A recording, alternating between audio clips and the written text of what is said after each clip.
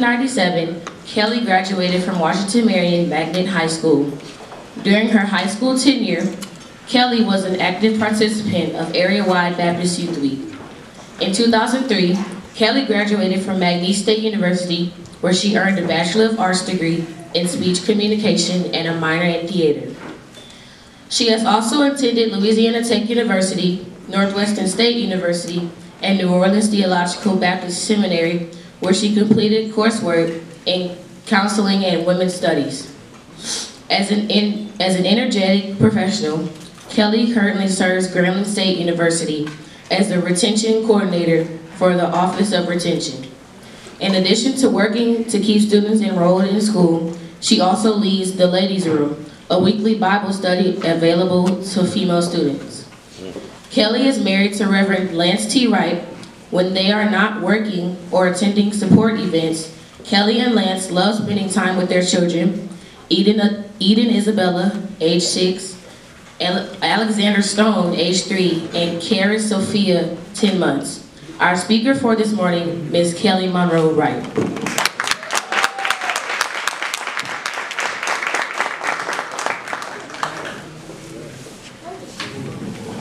Good morning, New Sunlight. Good morning. Good morning. It feels so good to be up here. I can't stop smiling. We drove up and we sat in the parking lot, and I told Lance, I was like, oh my goodness.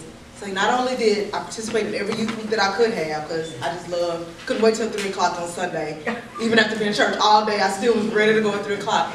But New Sunlight was my first job when we had the summer programs for the Lake Charles, Calcasieu Parish had the summer work programs.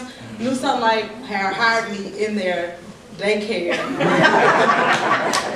So that was my first experience at 16. Not that I didn't have a lot of kids at home, because you all know my parents had 4, but working in the daycare is a little bit different, would you say, Ms. Prescott? So it was a little different, but enjoyed it, and never went back to work in another daycare ever from that experience. But thank y'all too for having me today. A lot of people to thank and love in here, but just feel like this is my village. So thank y'all for all what you've done for Keli Monroe, now Keli Monroe Wright, and for just being in my life, and just good to be back. So thank y'all for having me today. Saw that theme, and I'm all about dressing well most of the time if I can, without Lance will know, and I just thank my husband too for supporting and driving us down the 3.5-hour ride to come down here today. But laying out clothes and dressing well and trying to instill that in my kids in the morning and getting it done and making sure everything is okay. So this is a very important theme to me, especially being a believer.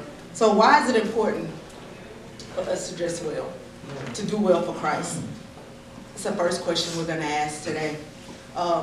If we're all believers in here, and we are saying that we're Christian youth trying to dress well for Christ, then we're understanding that we're under God's kingdom, and we're living here in His kingdom.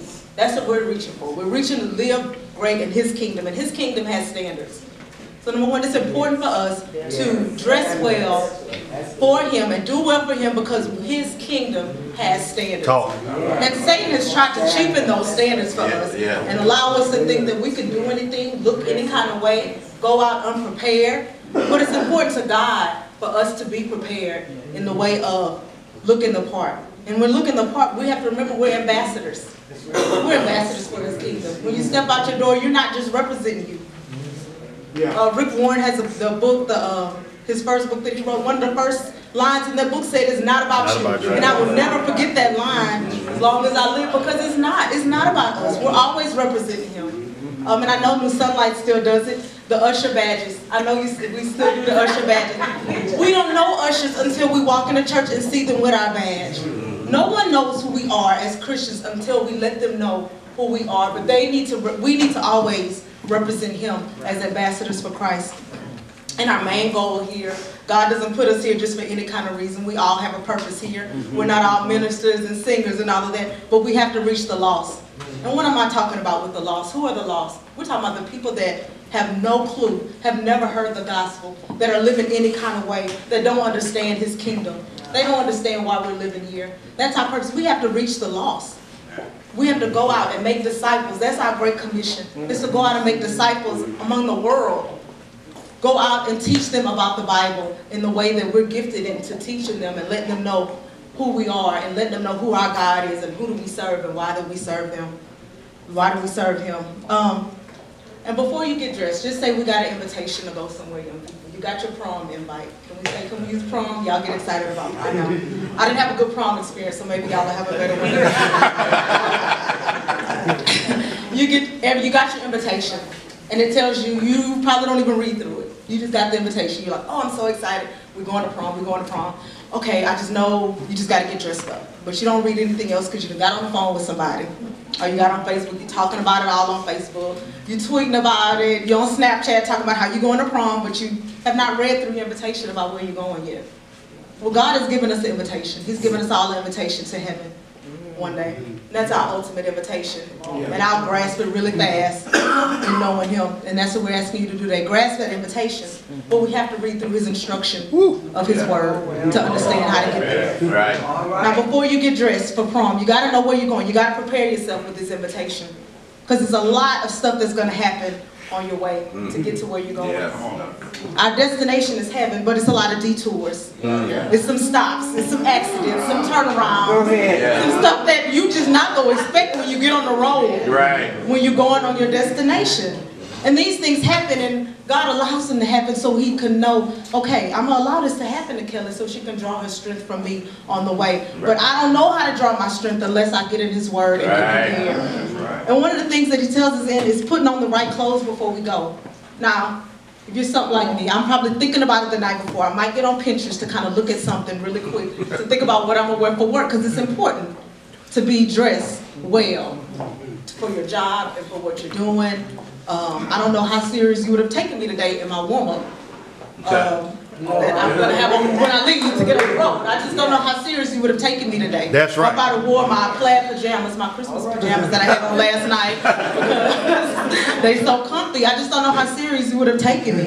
So you have to put on the right clothes. And Paul in Ephesians, your wonderful scripture that you chose about spiritual warfare, is he tells us in his encouraging word in Ephesians to put on the armor of God.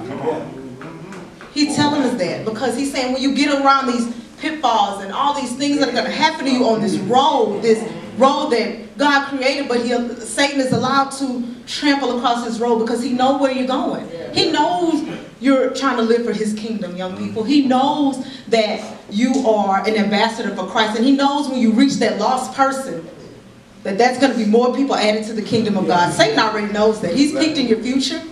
He sees where you're going. In Jeremiah 29:11, he says, I know the plans I have for you.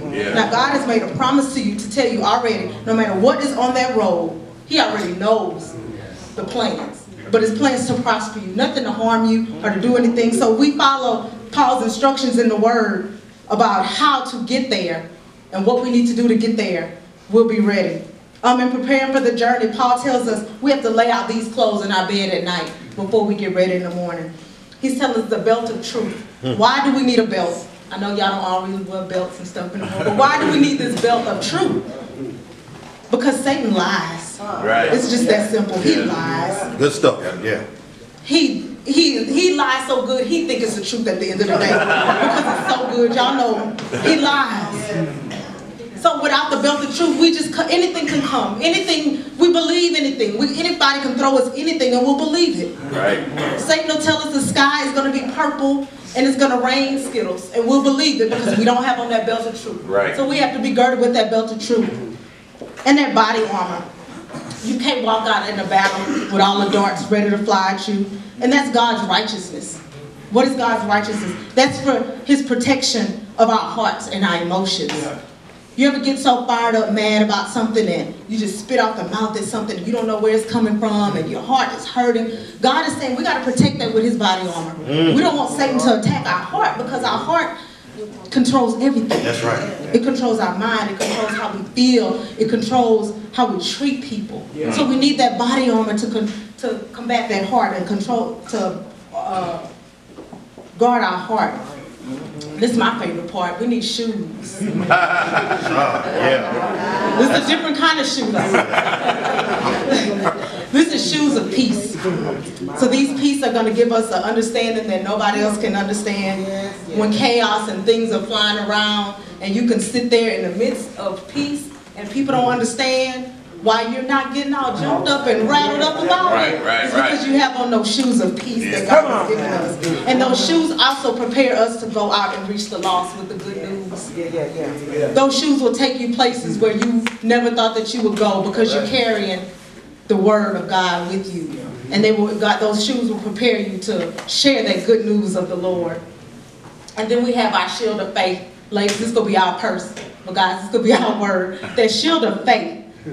This is what you're going to use to block all those insults, to block all those nasty Facebook messages that people put out there, all the stuff on Snapchat that only lasts 24 hours, but you saw it. Good stuff. You saw it, and it hurts. But you need something to block that with. Even when things you think is not going to affect you, you still need to block some of the stuff from movies and the music and everything that you're not thinking that's affecting your mind. It's affecting you. It's affecting it. But you need that shield of faith and to ask the Lord, is this good for me? Is this good for me? And how is this going to affect me? But God is telling us through Paul, if I give you that shield of faith, you will be able to block all those things, all those insults, those temptations that you have, because we all have them. Because I want a biscuit right now, but I can't have a biscuit. The temptations of, do I date this guy, but he wants me to do something that I really don't want to do, because I know it's not right, or this girl wants me to do something. They want me to go a place that I really know that I don't need to be. That shield of faith will block that away. It'll keep you safe from that. And this is the helmet, the next child of God. That you don't ever doubt that you are his chosen generation. Don't ever doubt that. And that helmet will keep that mind safe from thinking that somebody could come and tell you something that you're not saved. Or give you a reason of what you got to do to be saved when you know the only way is through Jesus. Jesus Christ. Don't ever let anyone tell you it's another way to him. It's only through Jesus. But that helmet is going to protect you from that. And then our only weapon of defense, because God is saying, if I'm protecting you with all of this, you only need one thing to defend you. That's right. Just one, and that's the sword. The Word of God. The Word of God. And it might not be popular to walk around with your Bible in your hand and stuff all the time, but you have it on your phones. You have it in different places. And I'm not saying you just have to walk around with it, because that's what the Pharisees did. They just walked around going nowhere, you know? So we want to be different. We don't want to be them. We want to actually show the love. We want to show people the word. We want to have it so hidden in our hearts that when we speak, people are hearing the word through our voice. So God has given us all this to lay out. So we lay this out at night before we go to our destination. So when laying that out, you don't just put it on. Who just put on their clothes and don't clean themselves up before you put the clothes on? So now that's what we look like on the outside. So now let's clean up the inside. So now these are the things that we're going to bathe ourselves in. And I love the other scriptures that you chose, the Colossians, about who we are, who we represent, and what comes out. The worst thing in the world is to walk up somebody all dressed up. Come on, girl. If they would have just took a bath. And you know, the college students, so they get grown and they think, I'm just going to sleep for 3 days, get up and come to your office and talk to you in here. So Elijah, you know what I'm talking about. It's you can put on all kind of stuff, all kind of nice name brand anything, but if you stink, nobody's going to take you serious. Nobody's going to be around you. Paul gives us, again, the characteristics of an aroma that a Christian gives off. We give off a good aroma when we really live in what he wants us to live in.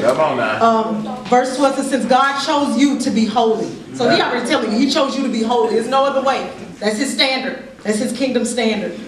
He says, bathe yourself in tender-hearted mercy. Are you being nice to people? Is your Facebook? I'm just going to keep using that because I see some nasty stuff from grown folks too, so it's not just you.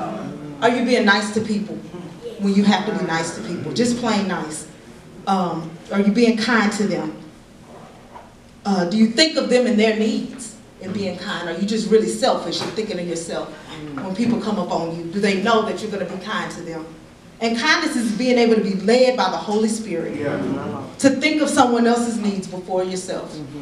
But you have to be led by the Holy Spirit, because sometimes Satan will trick us in thinking that we're being nice. Oh, you were nice to that person. It's okay because they asked for $1 and you gave them 50 cents, but you know you had 10 and you could have gave them $1. But it's okay because you gave them 50. He'll trick you into thinking that you're being nice to somebody at the end of the day when you're not. And making you think that you don't have to respond in a Christian way to someone, and you always do. But when we're listening to the Holy Spirit and we're aligned with His Word and we're getting prepared for the journey, we can know how to respond and be kind. Are we humble? Can you take a compliment? And truly take a compliment and say thank you. Do you brag a lot on yourselves and don't give the credit where credit is due? Oh yeah. When we're believers, our credit always belongs to Him. That's right. Our strength always is strong. Anything and everything that we do comes from God. But the minute we take our eyes off of Him and sink like Peter did because he thought he was doing it on his own, and I love Peter. But when we take our eyes off of Him and don't give God the credit, we immediately sink. It's not to sink. We sink. And our next one is gentleness. And gentleness, you know, and looking this up and talking about gentleness, you know, you think it's touch. You think it's, oh, I'm going to do like you do with a newborn baby. I'm just going to be gentle with you and not want to touch you. And that little 10-month-old I had at home, she was so tiny. She was born at 5 pounds. So it was an extra gentleness that we had to take with her, you know. We're teaching, that was the word we told our son, be gentle. Be gentle. And after a while, it was a joke for him. Gentle. So in being gentle, it's not only just touch, but it's just submitting your mind to God in a way where you just want to listen to Him about how to treat people and having consideration for others in your life. Being able to hear His wisdom on different situations. So being gentle is not just a touch thing. And when it's when you're dealing with people and how soft you are to the responding to them. And how soft you are with your heart in responding to them, in your mind and your words. And then there's this favorite word that we all love, our patience. You know, I was always told not to ask God for patience because He will give you reasons not to. And I think I mistakenly prayed that some years ago, because then I got Alexander Stone, my 3-year-old son, who tested every day. But he had to learn even in patience the other day. He wanted churches so bad. If you've ever been to Grambling, and been to the Grambling churches, Elijah, go raise your hand. It is the slowest churches in the world. And I know that. But he wanted it so bad the other night. And so we're sitting in the car at 6 o'clock, and usually I'm already home. And I'm like, okay, Alexander just wants this church so bad. And he said, Mama, why they taking so long? I was like, Alexander, they have to cook the chicken. And, you know, they have to prepare, and they have other people. And he says, wait, hey, y'all people in churches, give me some chicken. Give it to me right now. I was like, you're not going to, that's not the way we ask for things. I was like, we put it out order. I said, but now we have to wait. And in the 10 minutes we had to wait at churches for this chicken, he was so impatient. But the Lord told me, Kelly, you have to teach him on how to be patient. Right. With people when you can't get exactly what you want, when you want it, but it's something that you need and that you want. And through that moment we had to I had to talk to him through patience, because I didn't want him demanding things from people whenever he wanted to demand it from people the way that he wants to do it. Good illustration. Right. Good. And I had to show him, even at 3, hey, this is not how it works. Right. This is not the kind of life that we're going to live. This is not God's kingdom, even when it comes down to chicken strips. No, Alexander, this is not how we're going to live. Good illustration. But how hard is it for us to be patient with people, because we want stuff so fast. I mean, if my internet running a little bit slow on my phone, I'm mad. When years ago I didn't have that. I had that little kid that didn't do much of nothing. You know, so just that patience part, we have to understand that's a true characteristic. And then Paul tells us at the end of the day, just go ahead and put on love. Now love is the tricky one, because that's what the enemy will have us thinking, that we loving people too. But it's such a balance in love that we've been learning about in Grambling. In loving people through so much situations, even what we have going on in our nation. With our president, with administration at your school, your principals, your friends. How do we love them balanced? How do we know that we're really, really loving somebody and not just saying that we are? Balanced love. Wow. Are you concerned with their needs? Right. Are you concerned with the fact that they're lost? And if they are not lost, are you still loving them the way that you need to be loving them because they're believers? Because sometimes we're harder to love than anybody. Right. The believers. So are we loving balance? Are we loving them with just not just their needs, but are we loving them and that they're lost also? And are we still loving our Christian brothers and sisters that sit next to us every day? And not just cutting each other off in the parking lot because we're trying to get home for the football game? Are we having a balance of needs, lost, and continue to love our brothers and sisters? So Paul gives us all these things that we bathe in so we can smell good when we come off to people and they know who we are. We don't want to go sticking up the kingdom all over the place. Right? To Washington, Marion, and when LCB was here, I got to give LCB some shots. You don't want to stick up the school and have people not wanting to come to your church, and you having to think, I'm inviting these people to church, but why they don't come? Well, you're treating them so bad. They can't trust you with their information and their private business that they're trying to share with you. To this beautiful, y'all, so this generation, I enjoy my time sitting up here and being served. Thank you for the water. You're chosen. And you know, I used to just think when I heard that scripture, and it was at Youth Week or Youth Encampment when I first heard, and I believe the year I went to Youth Encampment in 1995, that was the scripture, chosen generation. First time hearing that scripture. And if you are really going with an open heart to some of this stuff, it's going to get to you like, oh God, you chose me? Well, you've been here infinite amount of time. You chose me. And that's what he tells you, you're a chosen generation. And one thing I love about this generation is they want truth and understanding. So when we thinking they looking on Facebook and being silly and look, they are searching for truth. And I know sometimes we fail y'all in the truth and the understanding and what you see from us. And not just us in here, because this is your group, this is your village, this is your family. So this is a trusting environment. So you'll know you can know who to trust here. But just know when we know that you're looking for that truth and understanding, we're here. You can come to us for that. But Paul is giving you encouragement through the word. So you always have this when you can't find someone else. In knowing who you can trust and, Lord, what do I do in this situation? Is this a gray area or do you really have the instruction? And he does. He gives us that word. So when we have this invitation to the kingdom, and it's your choice whether you RSVP or not. That's your decision and what you want to do. Once you answer that call and say, Lord, I'm going to follow you, and you say yes to the call of God, you have to be prepared to go.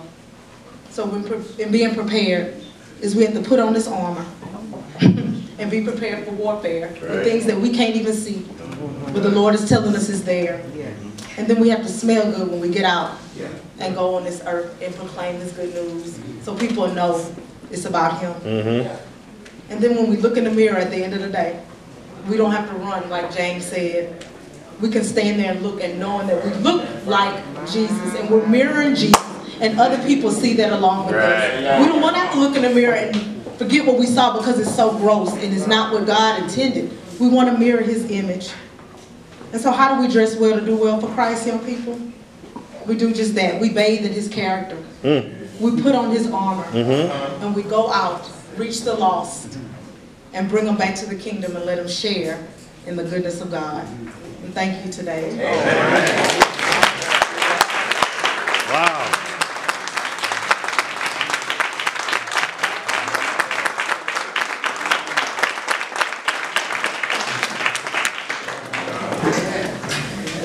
Beautiful. Beautiful. Beautiful. Awesome.